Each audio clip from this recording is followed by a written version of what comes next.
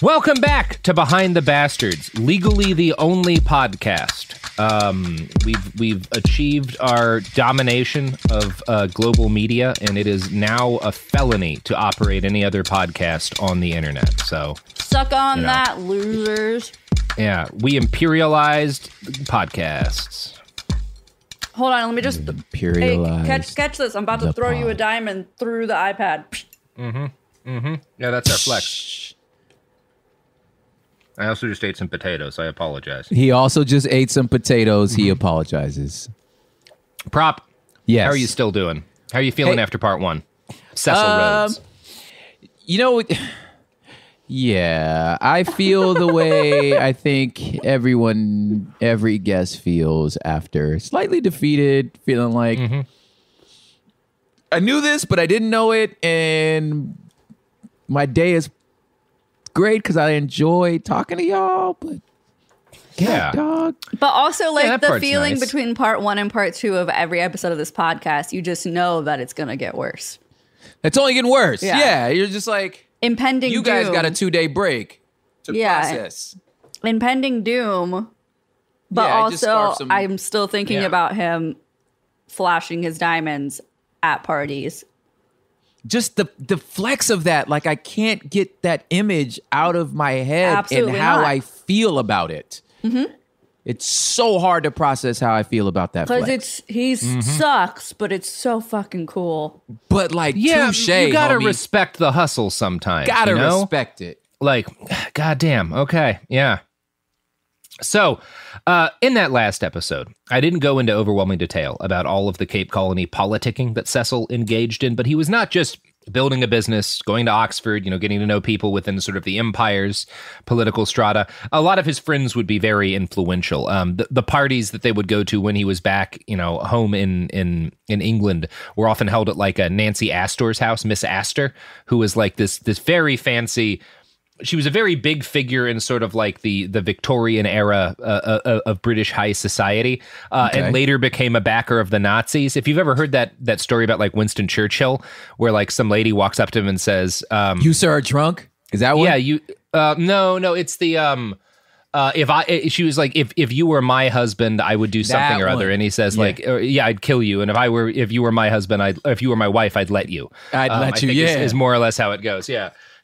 So she's like one of his confidants when she's younger. Like a lot of people who go on to run the empire are friends of Cecil's in his younger life. So he's politicking with that set of people. And by the way, a decent chunk of them wind up backing the Nazis and the whole World War II period. But back in the Cape Colony, he's getting very directly involved in politics. He's not just meeting people. He's getting elected to Parliament. He's doing politics in the Cape Colony, and he becomes very, very successful at it. He's very good at being a politician. Surprise. Yeah, that's happening during this whole period that we were talking about last episode. One of his very first political forays happened in 1883 when he was a member of the Cape Parliament. Boers from the Transvaal had conquered some of the land of an African chief named Mankurwane, and they proclaimed their conquest to be a new republic, Stella Land. Now, they were not the only white guys out there who were like creating countries via machine gun. Another group of Boers conquered and declared a republic nearby a few months earlier. So like this was happening a number of times. And Cecil hated it. Not because it was wrong for them to steal the land of African tribes, but because all these new republics disturbed his dream of a South Africa united under the English colors or under British colors, whatever. And the founder, Rotberg, writes, this is his speech to the Parliament. I solemnly warn this House that if it departs from the control of the interior, we shall fall from the position of the paramount state in South Africa, which is our right in every scheme of federal union in the future, to that of a minor state. What we now want, Rhodes urged his colleagues in a memorable phrase, is to annex land, not natives. That's a key phrase. That right? is... interesting. Yeah, okay. Rhodes made it clear that he was, quote, no Negrophilist. that is a word, because people accused him, because he wasn't like overtly physically cruel to his workers, he was accused of being a Negrophile. That was a term they used. That was like a word that you like. Negrophile. Yeah.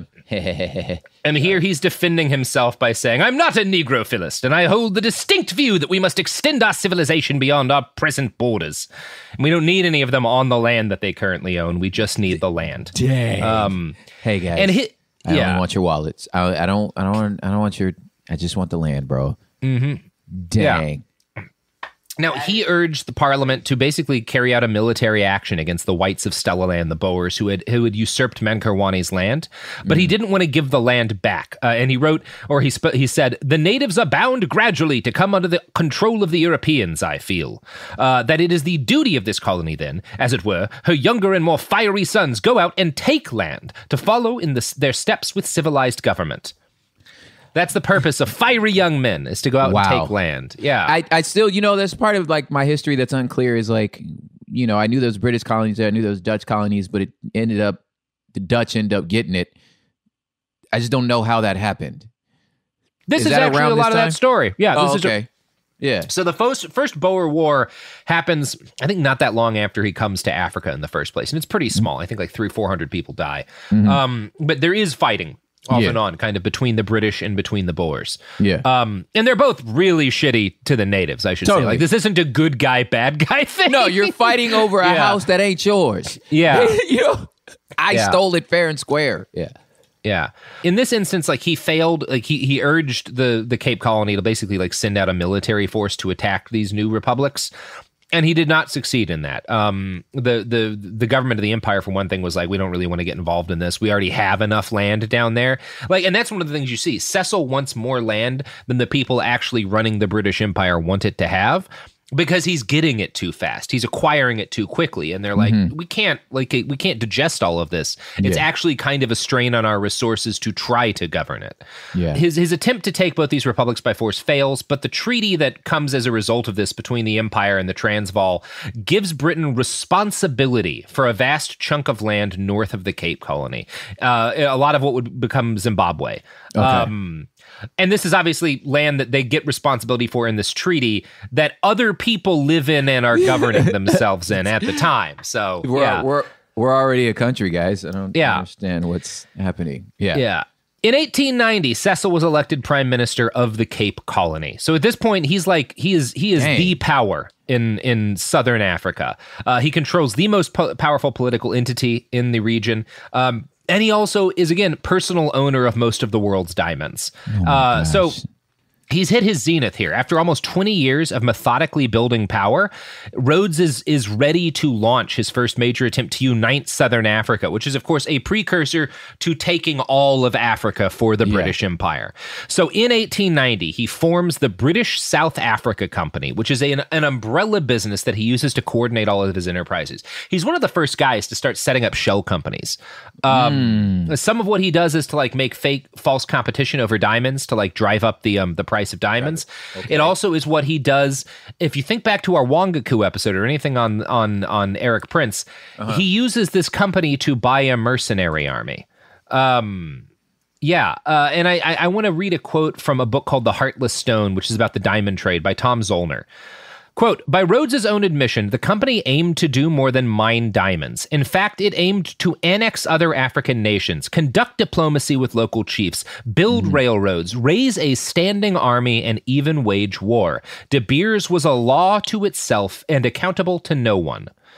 So again, the British South Africa Company and De Beers, essentially the same thing in this period because they're run by the same guy. It's a shell company, you know? It's so crazy too, like to just like, like we talked in the first episode about this, like these people live on another planet, and in that planet, it's like controlling all of the money and resources ain't enough.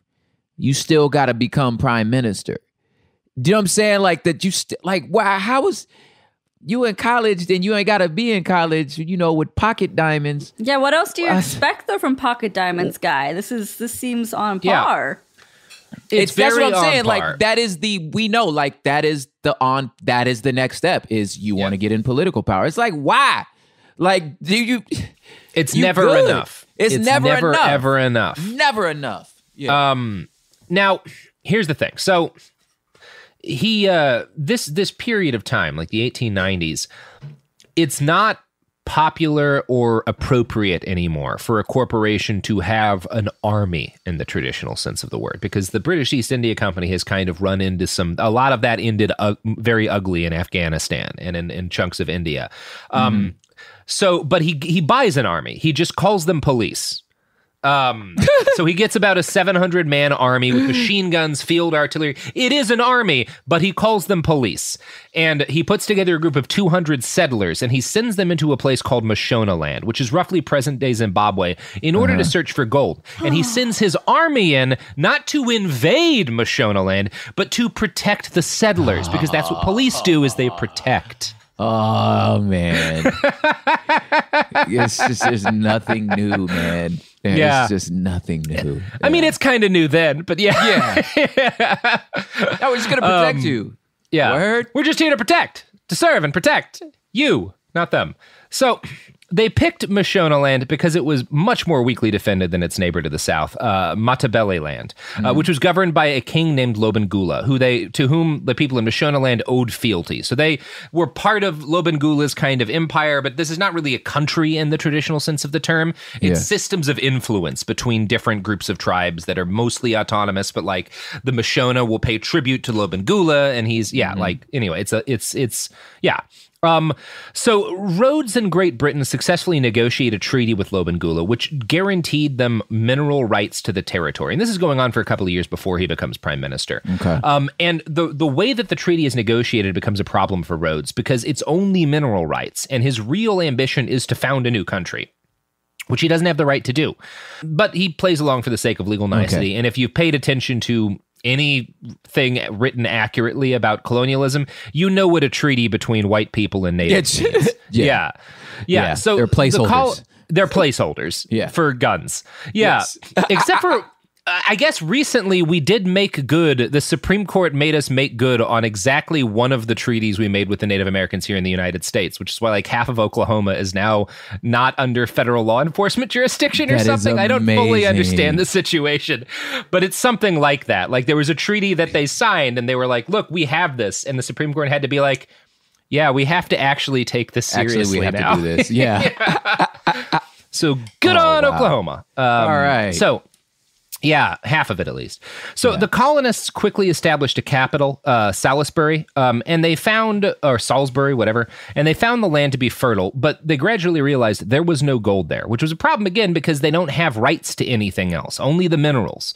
And it meant that because there wasn't gold, his company is burning through De Beers' capital without anything to make up for the losses. And by the first year, they're out by 700,000 pounds. So they start taking austerity measures. He has to cut most of the police force and shutters a lot of the administrative functions, which he shouldn't have been doing anyway because this isn't allowed to be a country, but he's treating it as one. Yeah, which were unnecessary in the first place. But go on. Yeah. So everything that comes next is very complicated, which is often the case when the Britain acquired chunks of Africa. It's not often, less often is it just naked force invading than it is a series of much more limited military engagements and then extensive treaties and then settlements come in and then there's a fight and then there's a military engagement and more and they just keep eating more and more. And that's kind of what happens here. Naked force is always a part of it, but there's also a lot of political maneuvering and negotiation to make the rank theft of land seem legal, because the British are like a law-loving people. They want to believe that they're going civilized about this properly. Yeah. The short of it all is that King Lobengula basically sold all of the land rights that he had to a Boer named Lippert as part of a complex ploy to try to play the Boers against the British because he can't think of any other way to fight them. And this doesn't work out. It backfires because none of the white people that Lobengula was negotiating with gave a shit about abiding by their words. So Lippert sold the claim to Rhodes, who starts selling land occupied by the Mashona to white settlers and then pocketing the profit for De Beers. The indigenous peoples obviously got nothing. Yeah. So in 1893, this leads to an invasion of Mashonaland by King Lobengula, and his justification is that they'd stopped paying him tribute because the white guys had taken over. So Rhodes uses this invasion as a justification to just kind of take everything.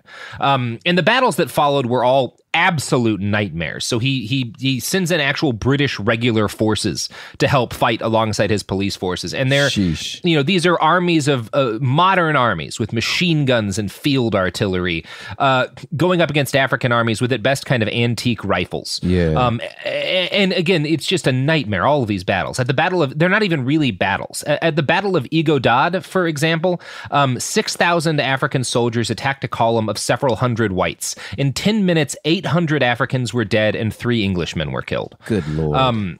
And even these profoundly racist colonial soldiers were shocked by the bravery of African warriors charging these machine gun lines in the way that British soldiers would be doing a couple of decades later during World War I. One of these soldiers later wrote, "It was a nasty 10 minutes, especially as the Matabale shooting with the rifles was much better than it had been, and they came on with wonderful courage to within 80 yards of the wagons." Because all the fighting, they're building wagon circles and just shooting out. It made one realize what those terrible machine guns mean. It must have required extraordinary courage to come up the hill against the fire. And again, one of the things that's interesting here is if you read about Western soldiers in this, there's kind of in statements like this, you can read this dawning realization that like we'll be running into those machine guns one of these days. Yeah. You can't work in that field and not know there's always a bigger gun. Yeah, which I'm sure I know a lot of U.S. soldiers who have been in Afghanistan and Iraq know about drones. Yep. Yes. Yes. So the Times correspondent who was embedded with the British forces also hailed the gallantry of the men he'd just seen die. Quote, "As showing their tenacity, I may mention that many were found 3,000 yards away from the spot where they had received their death wound." But, toughness, courage, it doesn't really matter when the other side has machine guns. The end of the day. Yeah. They had the Maxim gun.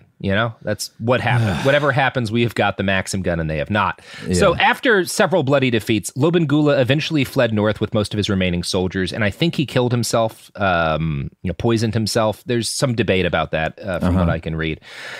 And of course, now that all of this land has been conquered, white settlers flood into the areas.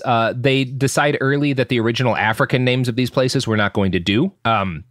Starting in 1891, the name Rhodesia grew increasingly popular. And Cecil encouraged this, as there's evidence it had been his plan sometimes for years before the invasion to name both of these new illegally conquered nations after himself. By 1895, the term was in regular use, and in 1897, it became official. So there's two Rhodesias, actually. There's Northern Rhodesia and Southern Rhodesia, and both become the personal property of Cecil Rhodes. When asked about this, he told a friend, "Well, to have a bit of country named after one is one of the things a man might be proud of." You know what, bro? I don't fuck with you. Yeah. That's his pocket diamonds. Now he's got pocket Rhodesias. Now he's got... Yeah. Oh, God. And I think he is the only person in history who has ever personally owned 2 countries named after him. Look... Not in his honor. It's not named after in his honor. Yeah.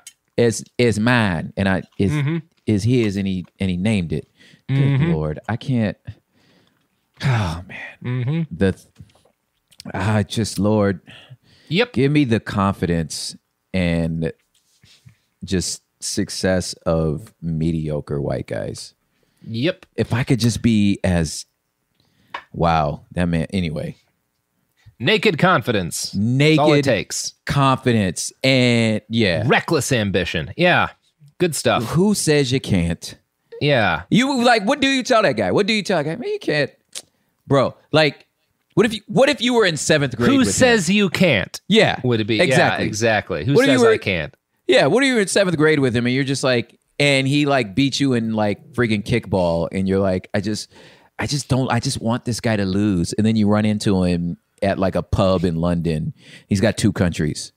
Yeah. And you're just God. And you're such a piece of shit. Yeah. God dang. Yeah.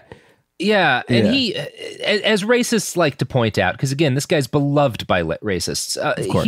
Rhodes did a lot of lovely things to connect and modernize Africa. He had telegraph cables laid from Cape Town to Cairo. He had train tracks laid across the continent. There's the most famous illustration of him is a political cartoon that you've almost certainly seen, where he's standing as like a giant caricature of him is standing in the center of the continent of Africa with like telegraph cables across him, and it's called the New Colossus of Rhodes.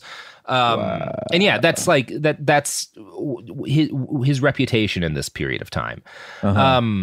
Yeah, and he's doing this, he's putting all this together to connect the continent, because connecting it will prepare it for British control and prepare it to have a unified culture under the Anglo-Saxon race, which is what he wants for Africa and everywhere that's not Africa. So he conquers other peoples, including the Matabele people, and it's horrible. He's doing a lot of conquering, and he's in the field for a significant amount of this. He's not like fighting, but he's following his armies along. He's in a tent. He loves doing this. He loves being on the ground and being sort of feeling the dust in his lungs and being a part of it. He's a sick while all this was what he is. He is. It's the same as like those people who like sat up on a hill to watch the battles in the Civil War, you know? Except for he wants to be directing that shit, and he doesn't want there to be a chance that the people fighting back will win. It's a movie. Yeah. So while all this is going on, the mighty De Beers Company was still chugging right along. Cecil had gained almost complete control over the planet's diamond supply so quickly and improved production so much that he ran into a problem. There were too many diamonds. It turned out that the little bastards are actually pretty common. In order to avoid a collapse in the value of the mineral that was funding his illegal wars of expansion, Cecil hatched a scheme. So he starts laying off thousands and thousands of his workers, and he creates a bunch of policies that inflated the price of diamonds, that restricted the supply artificially. He's one of the first guys. He creates artificial scarcity. I shouldn't say he's one of the first guys, because we talk about in our Birth of Capitalism episode, the first corporation that ever existed traveled to the Spice Islands, committed genocide, and then killed all of the nutmeg on every island but the one that they had their farms on in order to keep it scarce and valuable. That's the East India Trading Co. This is the Dutch East India Company, I think it was. Oh, okay. So this is before even that. Yeah. Okay. I may be a little. You listen to the episode. I get it right there. Word. But yeah. So he creates artificial scarcity for the diamond, for diamonds, because he realizes that's the only way to make diamonds profitable. And this doubles the price of diamonds in a single year. So he restricts the supply. He channels the diamonds into a bunch of different diamond dealers in London who are willing to make a cartel with him. He creates a cartel with the people digging the diamonds and like the people selling them and crafting them in order to keep prices high. And the diamond industry continues to work this day into like the fucking like honestly in some ways to the present day, but it doesn't really start to get broken up until the middle of last century. So in 1894, Rhodes was elected prime minister a second time. He was 41 years old, the owner of 2 private nations, one of the wealthiest men in history, the sole proprietor of the diamond trade, and the elected leader of the most powerful colony in South Africa. Yeah, that's my question. Which was almost as big as Europe. Yeah. So he's the prime minister of South Africa, quote unquote, or a colony in South Africa. The Cape Colony. Yeah. The Cape Colony. He's the prime minister of the Cape Colony, like duly elected according to whatever made up laws they have. At the same time, the owner of other countries. Yeah. Not other companies, other countries. So you the prime minister of one and own 2 other. God, dog. He's a greedy bastard. He is, and I see how he's like the Ataturk of bastard. Yeah. Like, there's I don't know. We've reached pinnacle bastard. Yeah, peak bastard here. Bastard. It doesn't get much worse than a guy like Cecil Rhodes. This is I'm like I grossly underestimated this guy. For sure. He's fucking Hitler level, you know? If you're talking about like the most influential pieces of shit in history, he's on the list. There's a number of folks at his level. There's not a lot of people I'd put above him, clearly. I don't know if you could put you can. Yeah. A lot of ties for the top of that list. Yeah. Hitler ain't own no country now. Yeah, anyway. You know what isn't the sole proprietor of 2 countries illegally conquered by a mercenary police force? The products and services that support this here podcast. That's right. None of them. None of them. Until I conquer my own country in present-day Idaho and use it as a basis from which to declare war on the FDA. That's the plan. I wouldn't mind you redeeming Idaho. Yeah. It's pretty beautiful we can do up there. Together, we can harness the power of Idaho to wipe out the FDA. I think actually I would have a lot of support in Idaho for taking on the FDA, mostly from people who want to sell brain pills. But anyway, we could probably ally with Utah. Anyway, here's the ads.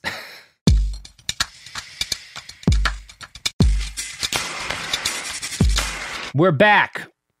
We're back, and we're talking about Cecil. So he gets elected prime minister for the second time. And now that he's at the height of his power, he's really got everything under control. He's just gotten his second election. He turns to the thing. Are we at the part in the episode where you're like, here it is, you're at the top of the roller coaster, and he's about to just like...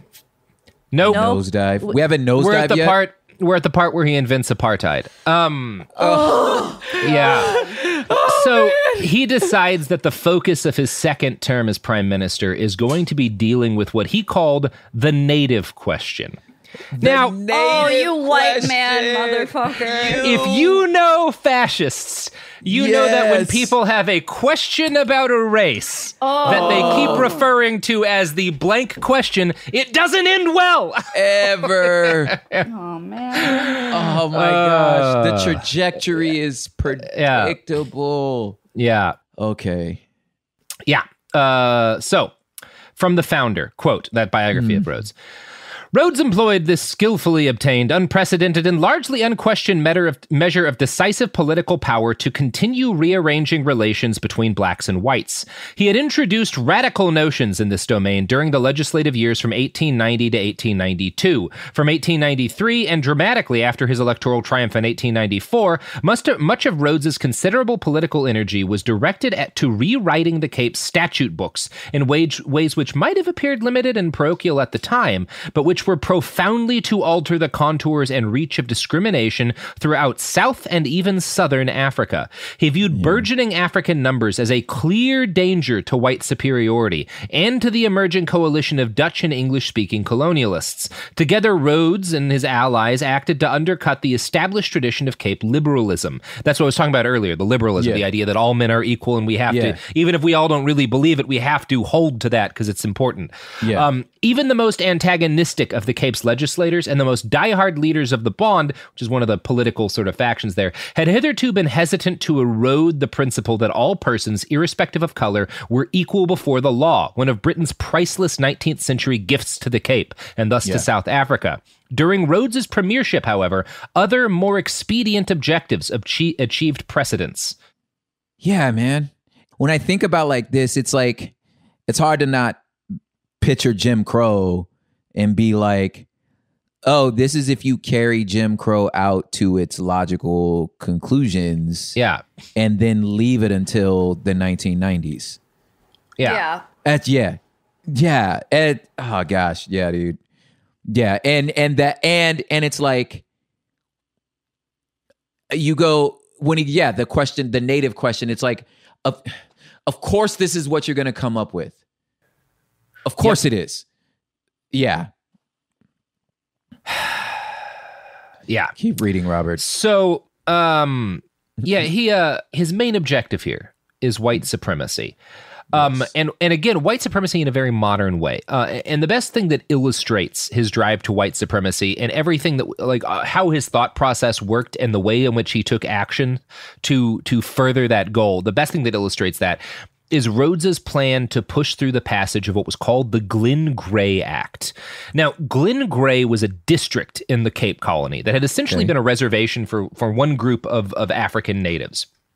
Quote, like most reservations, Glen Gray was overcrowded and overgrazed. Many of its male inhabitants had already begun to seek work from whites in the colony. Others, meanwhile, had crowded into Glen Gray from more distant or less settled frontier areas. Whites, especially Dutch-seeking farmers, coveted its fertile valleys. In a microcosm, Glen Gray presented most of the problems found in the recently, if only partially assimilated frontier districts.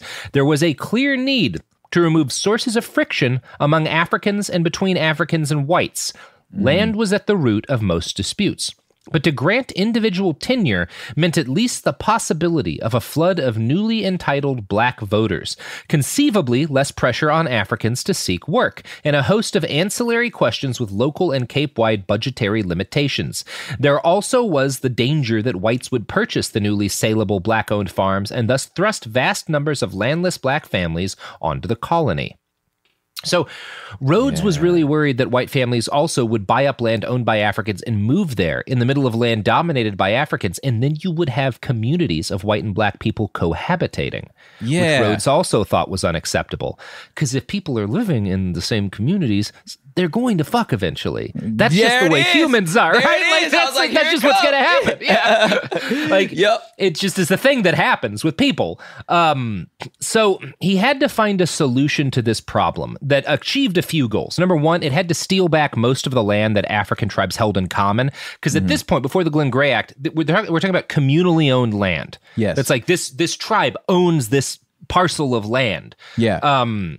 So you have to stop that, because communally owned land is not good for the kind of world that Cecil Rhodes wants to build. So you have to get most of that land back on the market somehow.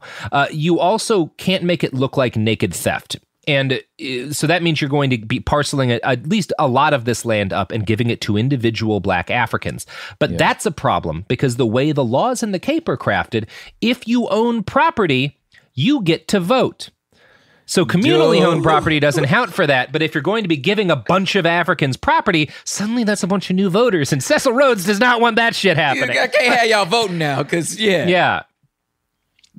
the parallel in that like pickle of like, after Reconstruction and like, and all of a sudden America started electing a ton of black people.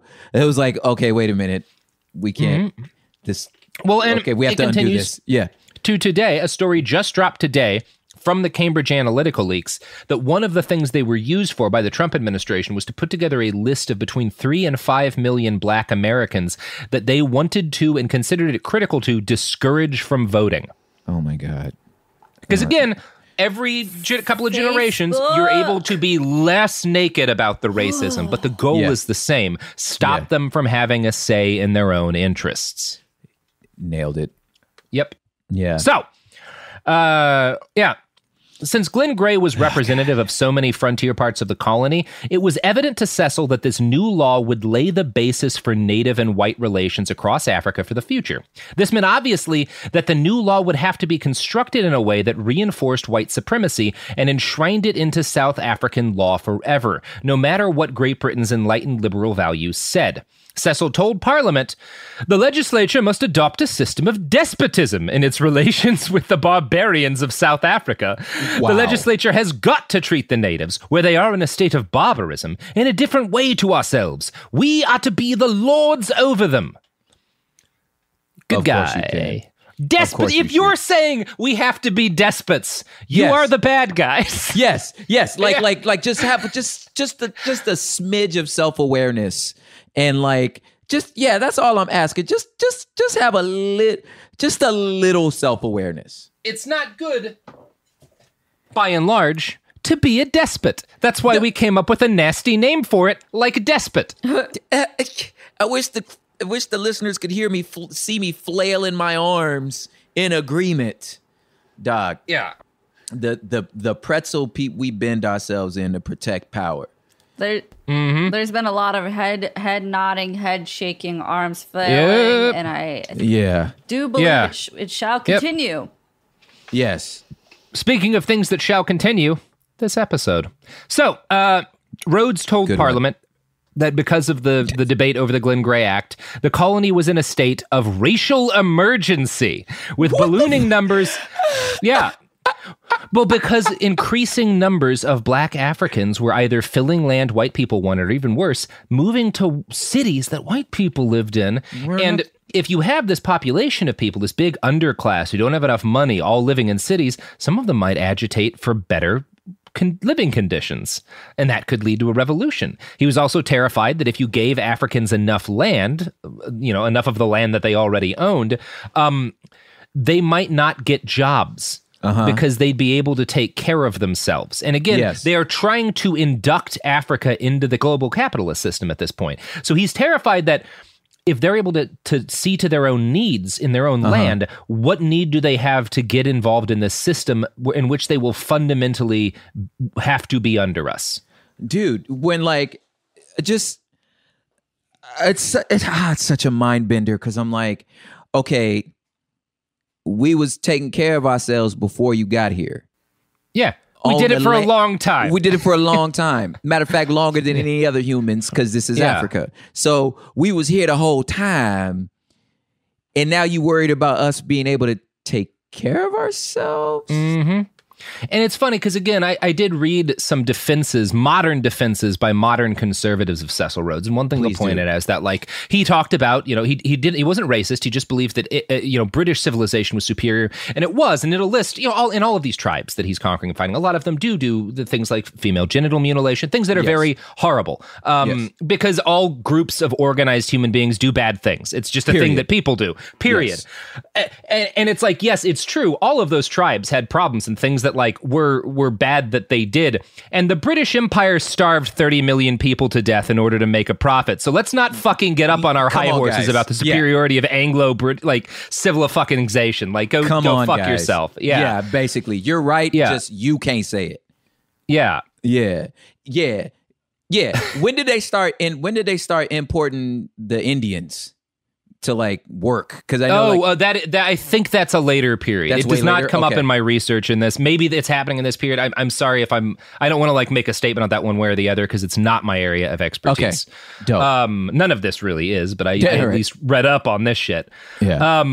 So Cecil claims to Parliament that without the dignity of labor, Africans would live in sloth and laziness. It was thus the government's job to give them some gentle stimulants to go forth and find out something of the dignity of labor. Oh my gosh. And he's saying this about the people that have built his entire fortune with their blood, sweat, and tears. Oh my, yes. That's he's saying that like the men who dug my diamonds need to understand the dignity of labor. Yes. You piece of shit. You absolute piece of shit. Like just the largest hole in the world that we dug for you. Telling me I need to know the dignity of hard labor. Like, come on. Well, and also it's really interesting to me.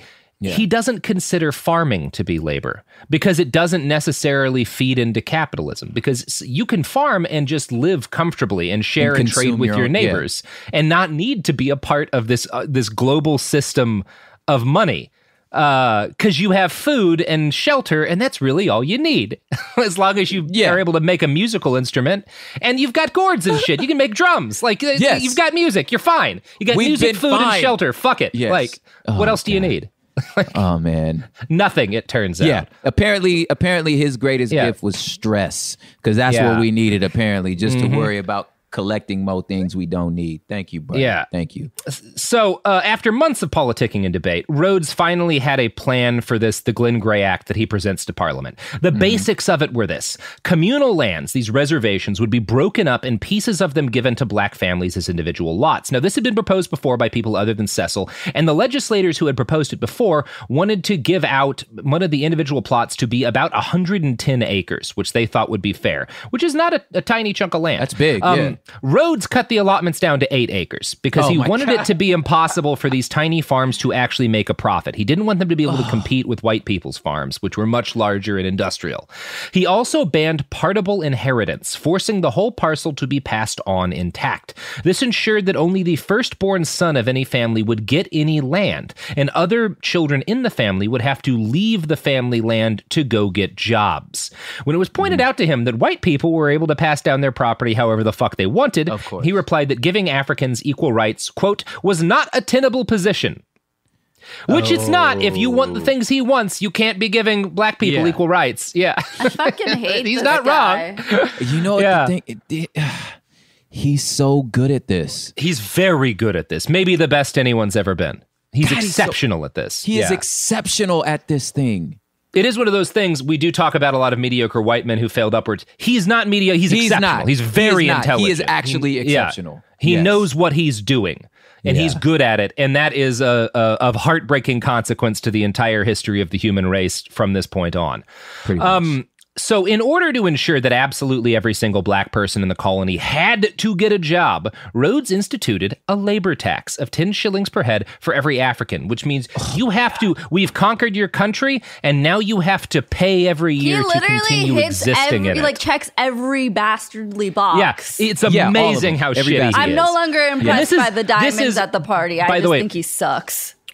One of the laws he passes, maybe the most influential, but one of them. He does a bunch of this shit. So the tax meant that no longer could Africans just stay unemployed and live through hunting and farming like the way that people had survived for forever. They couldn't do that anymore. They had to get hard currency somehow.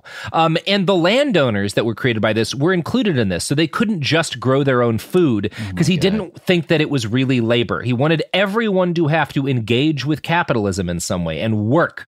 And it's so frustrating. It's so frustrating because he's so remarkably in charge that you have no recourse because it's like he's freakishly in charge. Yeah. One of the things, I think Rotberg's a very good biographer. One of my issues with him is he will repeatedly talk about sort of Cecil's ability to convince people of things, as he had this kind of remarkable ability to convince other men of his vision.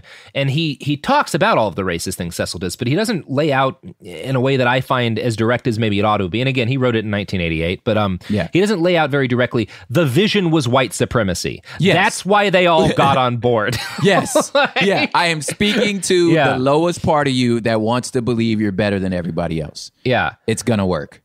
So again, back to sort of this tax that he institutes to even force the landowners to work because he doesn't consider growing food to be labor. I'm going to quote from Rotberg here. Rhodes thought that he being these small farmers, would spend only 3 or 4 weeks sowing maize and would truly not be working hard enough. It would be wise if such a man also went out and worked for a certain period. Now, one of his political opponents at the time, another guy in Parliament, commented to this sarcastically, "No toil, however strenuous, upon a native's own land was dignified enough to satisfy the tax collector." So again, there are white guys in politics who recognize how messed up this is and do speak out. You know, he's acknowledging that, like, it doesn't matter how hard they work if it's for themselves. Cecil wants them working for white people. It's not that they're not working, it's that they're not working for you. Yeah. I'm going to continue the quote. Stimulated by the labor tax, Rhodes the social Darwinist suggested Africans would change for the better. Every black man could not have 3 acres and a cow in the future, he said. Africans would have to change as a black man could not have Africans would have to change as the English had changed. Yes. It must be brought home to them that in the future, 9/10 of them would have to spend their lives in manual labor. And the sooner that was brought home to them, the better. Spend their lives. Yes. So now see, some of the supremacy stuff is like you start being able to follow their train of logic. He is well aware that Britannica was at one point a bunch of feuding tribes that were just hunter-gatherers with serfdom and feudalism, and we have become this. So then when you look at Africa, you go, oh yeah, we used to be like that in the 10th century. We're better than you. You know, and just so like, at least it's like you following his logic at least. And I mean, that's the same, that's the Proud Boy logic of like, no, we used to be like this. We're better now. But no, you're not. No, and a lot of you are miserable because the early industrial age Victorian England, the cities are fucking nightmares. Yes. With factories where children's hands get mangled and coal mines that kill people by the thousands. It's horrible. Yes. The air was unbreathable. They had poisoned their own country and had left because they wanted to poison other people's countries. Yes. What was the thing? The Great London Stink? Was that? Yeah. The stench blossom or whatever that like made the city almost unlivable and killed huge numbers of people. Yeah. Because it was a nightmare there. It was horrible. And the fact that they were able to push their surplus population out to the colonies and also move a lot of their manufacturing and resource extraction out to the colonies is why England's pretty nice nowadays. Yeah. Yeah. Yes. So, additionally, Africans would find that they were better off when they went to work. Rhodes promised to spend the funds from the labor tax on industrial schools. Think back to the residential school episodes that we did on Canada, because it's the same thing, and that the U.S. had, where they put indigenous people, and that Australia had, where they put indigenous people. Yeah. It is the same thing, where Africans could be taught trades and vocations, not taught history, not taught not taught to seek their dreams out, taught how to be functional cogs in capitalism. Rhodes thought, quote, South Africa had too many schools which specialized in turning out a peculiar class of human beings, and he uses the K word again, person. Now, the K-word person was a most excellent type of individual, said Rhodes, but he belonged to a class that was overdone. They became agitators and accused the government of oppressing the common people. They constituted a dangerous class. You remember that from the police episodes we were talking about over here? It's the same motherfucking thing everywhere it happens. Same thing. Yeah. Yo, as a side note, I know people who went to the American native schools. Jesus. And and told horror stories and it's just samesies. Yeah, kill the Indian to save the man was the term they used. Yeah, totally. Yeah, and that's what Rhodes would say. That's and why people say he's not racist, because he's no, I have nothing against black people. I just want to kill everything about them culturally that is different from the way I want them to live. Yeah. So Rhodes's new law also banned the sale of indigenous land to white people. And this was not for any high-minded reason. It was because the natives should be in native reservations and not mixed up with whites. Yeah, keep them away. Yeah. This is the start of apartheid.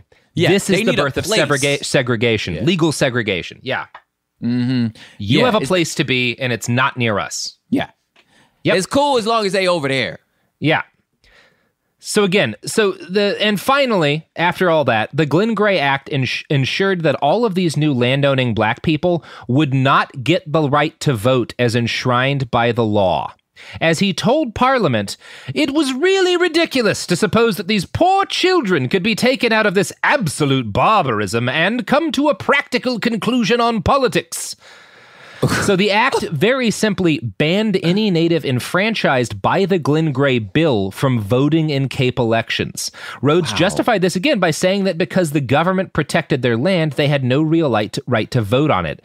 Black people could not be citizens as they were children.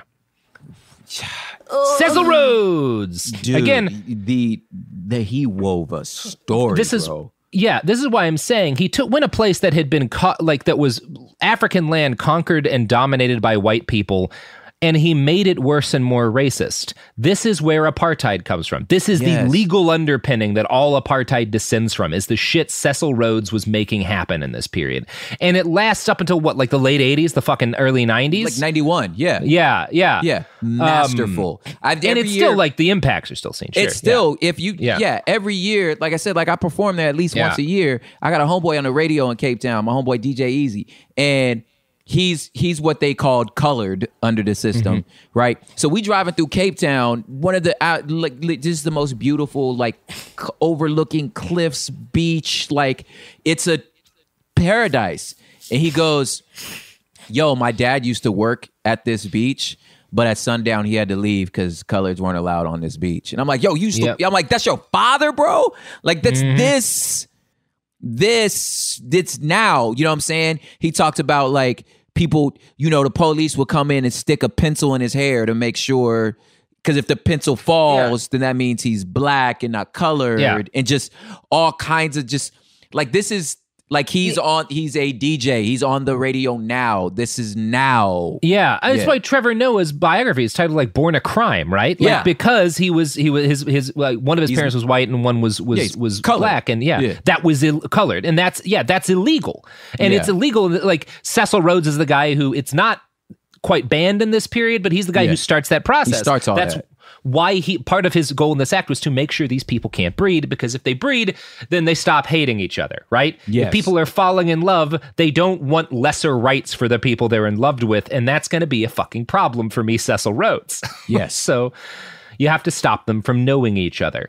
Speaking of knowing each other, get to know the fine products and services that support this podcast.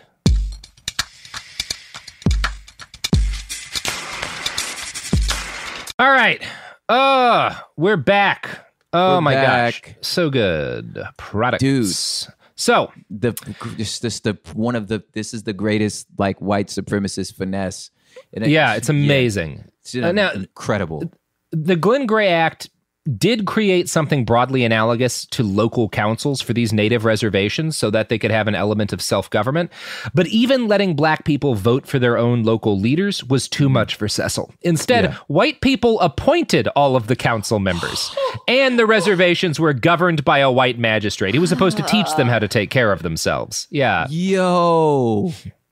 Yeah, that's the answer. They're children. You see, which is such a God damn, it's such a unique version of white supremacy. Yeah, exactly. And Rhodes is, again, other people are having this idea. You can even probably find some people earlier who were talking about it. Rhodes is kind of the first who explains it to other white people in a way that gets them on board and then follows through in a really comprehensive fashion. And again, aspects of this are happening in the United States at the time. Aspects of this are happening in other parts of the world. So he's not alone, but he's part of the first wave of modern white supremacists. And in some ways, he's probably the one who did the best job of defining and explaining it.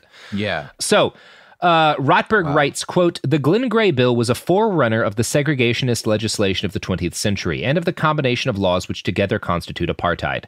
But it was not so much the content of the bill as it was Rhodes's rhetoric and rationalizations which prefigured the future. What modern readers appreciate as fatuous and solipsistic arguments, mere fig leaves for white supremacy and denials of African rights, were those that Rhodes and all subsequent rulers in South Africa have used to justify their departures from the natural law and political culture of the Western world.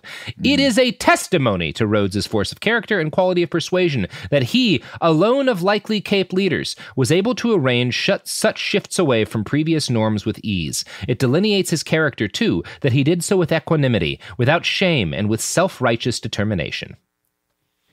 God, dog, when you swear you're right. And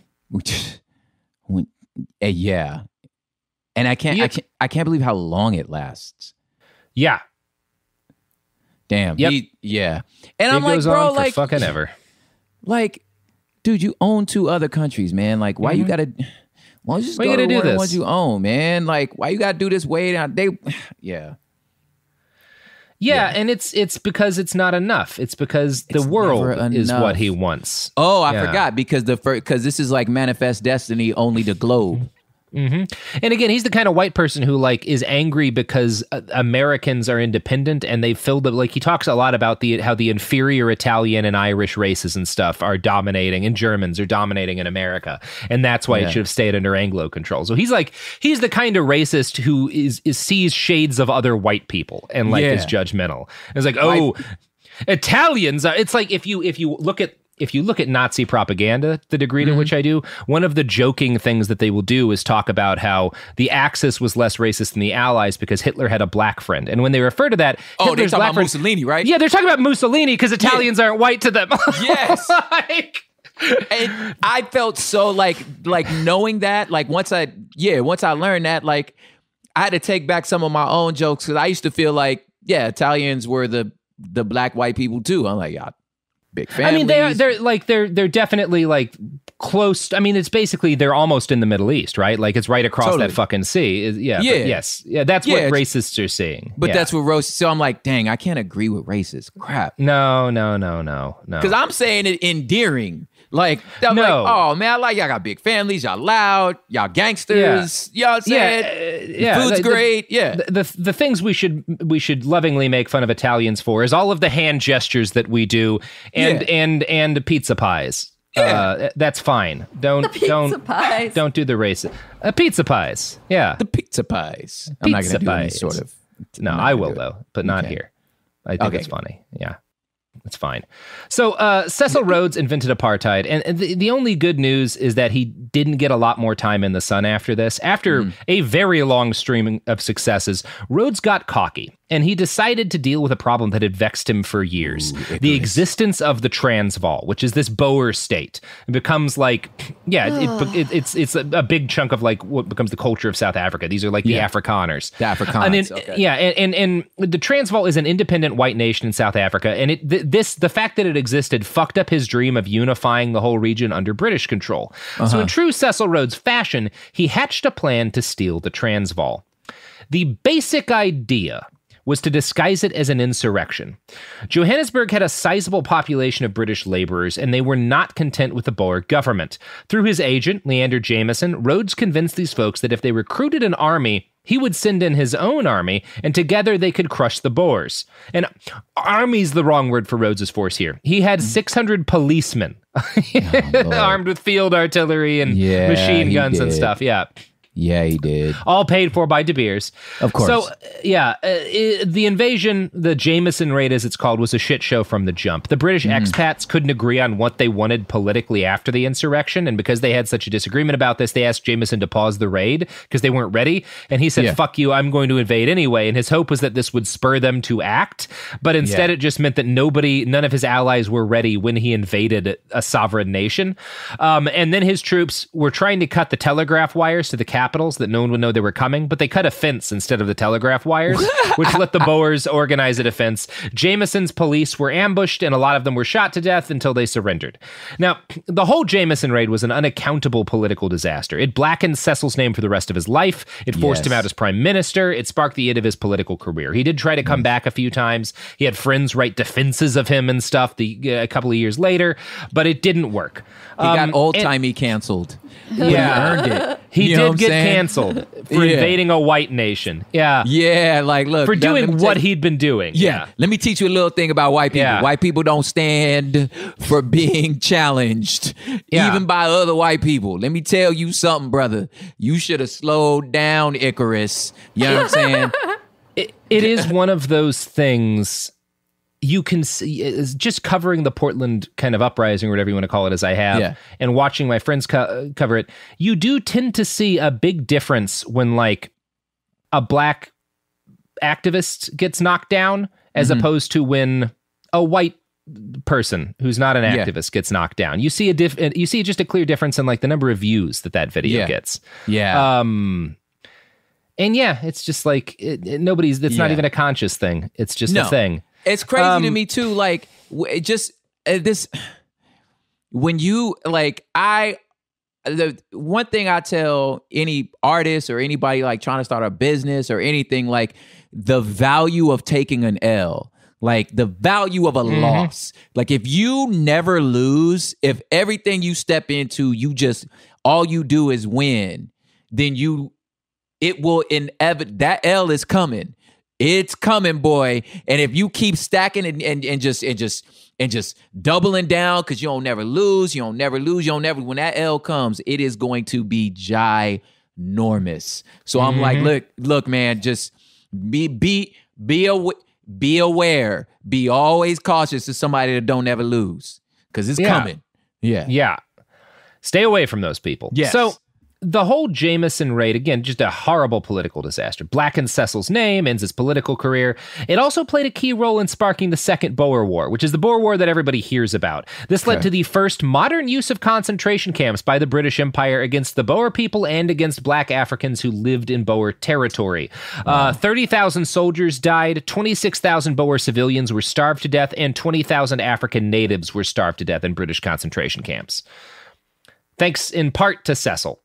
So, that war ended in 1902, and so did Cecil Rhodes. He was only 49 years old, but he packed centuries of being a piece of shit into his life, and he was ready to go. Efficient bastard. He was 49, that's it. 49. And he always knew he was going to die young. He has his first heart attack in, like, 1872. Like, so he's throwing everything he can into being garbage. Now, at the time he died, he was a rather marginalized figure within the British Empire. The Times wrote in his obituary, "He has done more than any single contemporary to place before the imagination of his countrymen, a clear conception of the imperial destinies of our race. But we wish we could forget the other matters associated with his name." That is the most British answer. I know he did a lot of whack stuff. I mean, but he was really good. But let's not talk about all the bad stuff. Let's not talk about all that whack stuff. Weird. It got kind of weird for a little bit, but he was great. Then he died, thank God. So he doesn't get to fuck up anymore. Yeah. Oh, man. Yeah. So the good news for Rhodes is that a number of people have forgotten all the other matters associated with his name today, and he's increasingly being praised as a hero on the right wing.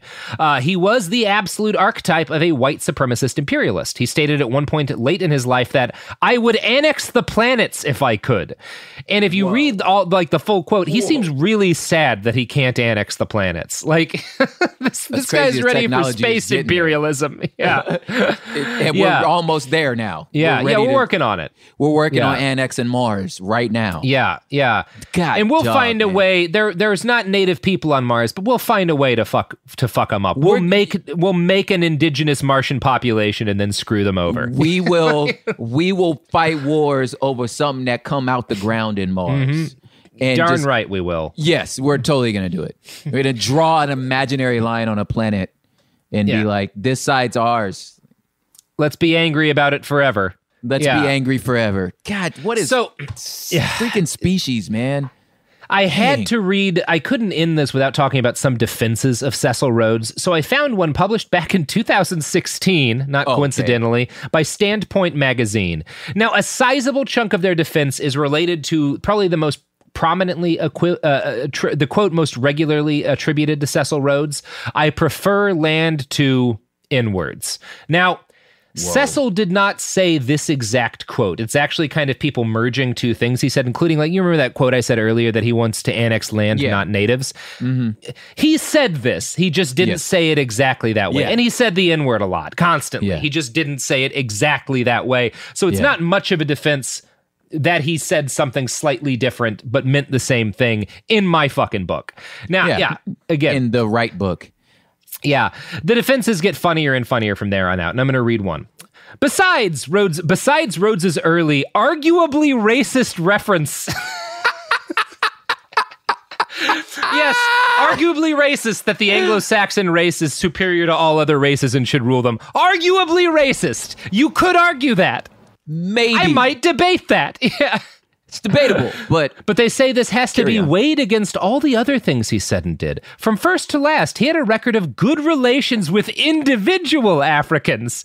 His primary biographer, Robert Rotberg, who is generally critical of the subject, writes that, as a young man, he had related directly and well to unlettered Zulu. Throughout his life, he remained sympathetic and responsive to the needs of individual persons of color. Not your stereotypical racist, then. To which I say, yes, you're stereotypical motherfucking racist. Yes. And this is going to bring me, You have black friends. I can't be racist. Yeah. My son has a black friend. This is going to bring me to, do you know who Louis Theroux is? No. He's a British documentarian, a very, very popular one, and I quite like a lot of his work. In the 90s, the late 90s, he did a series called Weird Weekends, where he would go spend time in mostly, I think, American subculture. So he spent a lot of time with Nazis, and one of the Nazis he hung out with is a guy named Tom Metzger. Now, Tom Metzger was the head of a group called White Aryan Resistance, or WAR. He was the guy, if you're an Oregonian, whose members were responsible for the murder of Mulugeta Surah in Portland, which is like one of the kind of big, a very important thing to understand. He is one of the most famous racists there's ever been, Tom Metzger. Yeah. In the documentary where Louis spends several days just kind of living with him to get an understanding for the guy's personality, he notices that Tom has a Mexican-American neighbor and is friendly with him, and they'll like help each other out and stuff. And Tom differentiates between this individual person who he knows and thinks is okay and Mexicans in general, with whom he had nothing but like racist bile. Yeah, the concept it's the same thing, of Mexican. The same thing for the Nazis. If you read internal Nazi discussions as they were planning the Holocaust, one of the problems for them was that in kind of the terms they would use is everyone has their own like favored Jew that they think is different from the other Jews. And that's why we have to develop a legal code to oppress these people, because otherwise individuals will be slipping through the cracks. Even Adolf Hitler rescued one Jew from the Holocaust that he orchestrated, the doctor who had tried to save his mother when he was a child. He got that guy out of the country because he knew what he was about to do. So yes, it is stereotypically racist to be nice like to individual people who are of the races you hate. It makes racism even... It makes it more exhausting and that much more stupid. Because it's like, oh, you hate a concept. Yeah, that's exactly it. You hate a concept. Yeah. And the proof that your concept is wrong is that there are individual people who are part of this concept of yours that you are able to like and get along with because they're people and so are you. Like, it just, like, at what point do you get tired of being on the wrong side of history? Yeah, at the point at which, I don't know. I don't know, man. Yeah. Well, I can't get it emotionally. Yeah. So, to continue, this conservative writer of this very bad article, I think it's funny that he uses this argument, that he argues that, like, well, he was nice to individual Africans, because this argument that he made to defend this guy in 2016 is the same that Leander Jameson used to defend Rhodes from charges of cruelty to natives in 1897. So after Rhodes has his disastrous raid, he's trying to do a comeback tour, his friends defend him. They use the same defense, which is that he's nice to individual Africans. Leander Jameson noted, quote, his favorite Sunday pastime was to go to the De Beers native compound where he segregated them away from the white workers, where he had built them a fine swimming pool and throw in shillings for the natives to dive for. Oh man, just the white nonsense, boy. Yeah. Woo, he loved them. He threw money at them. This is nonsense. Yeah. Man, how you say this with a straight face? Yeah. Yeah. Well, the article is very long and a lot of it's funny. I'm just going to read one more quote trying to justify Cecil's bigotry. And again, this is from that article. Yes, Rhodes thought that black Africans were generally inferior, but in terms of cultural development, not biology, he believed they could become civilized. This is important because if one regards a people as biologically inferior and incapable of development, then that's a reason to exclude them permanently from participation in their own government. But that wasn't how Rhodes saw things. In a speech of 1894, he made this quite clear when he said, now I say the natives are children. They are just emerging from barbarism. They have human minds. We ought to do something for the minds and the brains that the Almighty has given them. I do not believe that they are different from ourselves. But you acted that way and enshrined a set of laws that lasted a century after your death, enshrining those differences. Yeah. I don't believe they're any different than us, except that you absolutely believe they're different than you. Yeah. When you're, as a white person, when you're trying to justify, when you're trying to talk about and like equivocate on racism, you should think about whether or not you would be comfortable saying that to the face of a person of that race. So how would you feel walking up to a black person and saying, I'm not racist, or this guy wasn't racist, he just thought that your entire race was children? Like, yeah. How would you feel fundamentally guilty saying that? Would you feel too ashamed to say that? Yeah. Then perhaps it's racist as fuck. Yeah, coming out of your mouth. That didn't sound like you didn't hear yourself. Yeah. Yeah. Yeah. Yeah. I don't know. I don't know. So at the end of this, I want to spend a little bit of time. Not quite yet, because we need to grapple with the last part of Cecil's legatry. The thing that he left us that continues to kill people every year, the blood diamond trade. Now, again, by 1888, he had basically complete monopolistic control over the diamond market. He made a monopoly. He formed a cartel called the London Diamond Syndicate, which were all of the biggest people actually selling diamonds to consumers. And this allowed him to match supply with demand artificially and keep value high, even though there were actually a shitload of extra diamonds. Yeah, they're everywhere. Yeah, they're fucking everywhere. They're not precious. Yeah. So this provided so he builds this thing and it becomes the model of the diamond industry for forever. His descendants, the people who take over De Beers after him, follow in his footsteps and continue to maintain a monopoly using these same tactics, controlling 90+% of the global diamond market. In the 1930s, the people who follow after Cecil Rhodes and De Beers start the mining campaign, Diamonds Are Forever, in the United States.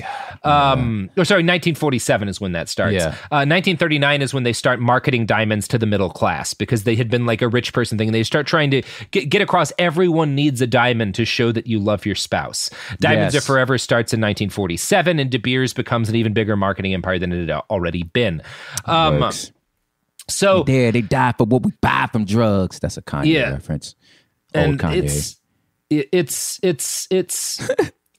So they expand demand, and they also create a permanent they create a permanent market for diamonds in Africa, and it's not a good market. In 1935, De Beers takes complete control of mining prospects in Sierra Leone, and their contract gives them control for 99 years. Now, this opens up a black market, and Lebanese traders in Sierra Leone discover that you can make a lot of money by smuggling diamonds out of the country. Illicit mining and training had decreased throughout Sierra Leone. By the 1950s, the government had given up any chance of policing the diamond industry. Foreign investors had to supply their own security, which was done generally by mercenary forces. So these by creating this very, very valuable legitimate diamond trade that the government doesn't control, you also create an illegitimate diamond trade that the government doesn't control, and that provides a way for insurgent militaries to fund themselves. And this is what starts happening all over Africa in this period of time. You have these massive wars over minerals, wars funded by minerals, with diamonds chief among them. And it's a nightmare every single place that it happens. In Sierra Leone, they're fucking cutting off hands. That's what I was going to say. It's just armless kids. Yeah. Yeah. They kill 75,000 people. 500,000 people become refugees. And that's not the worst that it gets.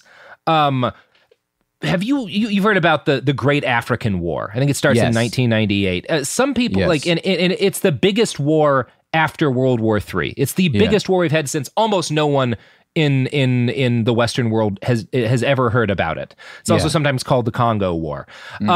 It happens in the late 90s. It kills 5 million people. Yes. And it is a war over minerals, over gold, diamonds, tin, ivory, and coltan, which I think is used to help make computers. Yeah. And it's one of those wars where there's like millions of people who are raped systematically in like an industrial fashion. You have millions more who die from lack of medical care. And again, the war is able to continue on because because these different sides are able to take control of diamonds and mine diamonds and sell them for guns to commit these massacres. Yeah. And a lot of part of the reason where I'm not going into much detail about this here is that a lot of other people, of course, are involved in this. Like Cecil Rhodes has been dead a while. He starts the chain of events that makes the Great African War and the Sierra Leone, everything that's happening in all of these countries over diamonds, over conflict minerals. He's the origin point. Yeah. I know if you're into hip hop, you've heard the phrase conflict diamonds. And this is what we're talking about if you don't know. And and it's like, it's among the, at least in my opinion, among the African-American community, this is the cognitive dissonance that we have to deal with, of like our hand in upholding this like diamond trade. You know what I'm saying? Like, what if we as a culture, as American culture, we love to shine, I get it, but if we decided like, yo, we're not touching diamonds anymore, you know what I'm saying? In solidarity to our African brothers and sisters, it's something I feel like we need to at some point reckon with, you know? But it's a hard topic, man. And I made a reference to a Kanye song from the College Dropout album, from the Late Registration album, called Diamonds Are Forever, or Conflict Diamonds. Yeah, and it's one of the things I guess I can say to that is Cecil's goal was to kill the culture the Africans live under and make them all live under the rules and culture that Anglo-Americans did. Yeah. And the Great African War is some evidence that he succeeded to an extent. Because what he did, leading in mercenary armies to take over mining areas in order to extract minerals and using that to fund the conquests of more of these mercenaries, is exactly what all these wars are. It's what happened. Yes. It's what happened. He succeeded. Yeah. They adopted that part of British culture. Yeah. Yeah. Well, great. Thank you for... Thanks for that, buddy. Exporting Western culture. We're now mutilating each other. Yeah, for more information on the topic, see the Warren Zevon song, Rollin' the Headless Thompson Gunner. Prop, you got some plugs to plug in now the plug zone. I can plug my plugs. Yeah, let's do it. Great. Capitalism. Well, I'm selling music and coffee, but it's just prophiphop.com. And that's all my at mentions too, and it just all feels so trivial. On the other hand, my children like to eat, so yeah, check out the music, check out the poetry. I got a coffee collab coming up. What's up now? Where this is ethically sourced. I feel like it's important to say it now. A company called Onyx, who pays 500% higher than market price because we believe in farmers and supporting and it's a good drink. Yeah. And I'm finishing an album. And Excellent. At some point I'll give that links to that. Yeah. Hell yes. Well, check all that out. Check me out somewhere on the internet. No one's quite sure where. And that's all. That's everything. Well, a lot of people do because I've seen your followers grow. But, okay, well, yeah. I'm not even going to plug your pluggables for you, Robert. Thank you, Sophie. Thank you. I'll plug it for you. You could find him at iWriteOK, I think. Allegedly. Cannot confirm or deny. Cannot confirm or deny the iWriteOKness. Yeah. And you write better than okay, man. You're a great writer. Oh, thank you. It was actually like I think it's very unclear because I'm wasn't always as good at writing as I am now. My meaning was not that I write okay. It was like it came from like years of frustration of explaining what I did for a living because I had a bunch of different weird freelance jobs, different online. Like I write okay, that was why. Punctuation matters. Yes. Alrighty. All right, guys. Products. Wait, shit. No. Probably. That's capitalism for you. Could be. All right.